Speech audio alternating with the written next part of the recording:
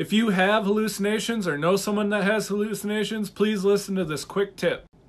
I learned a new technique that helps me determine whether or not I'm having hallucinations.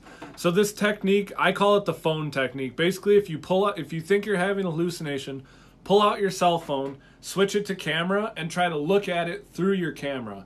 Because if you're having a hallucination, your brain won't be able to process it onto the phone camera.